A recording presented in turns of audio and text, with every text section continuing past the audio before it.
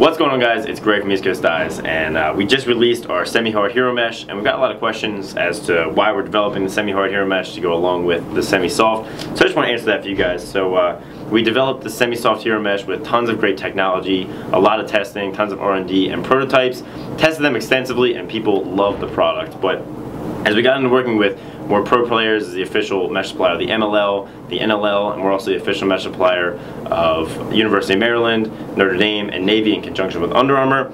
As we're working with these elite organizations, some of the best players in the entire world, and giving them samples of our HeroMesh products, we really saw a demand at this elite level for a harder mesh with just slightly a stiffer coating for just a smoother and more accurate release and a different feel on the ball. So that's when we decided, once we got all this demand from all these top level organizations, for a harder mesh, to develop the Semi-Hard HeroMesh. So essentially it's the same mesh, same new LTH fibers, with the same coating, just made a little bit harder to give it a lot more structure, make it more accurate, smoother, and more consistent.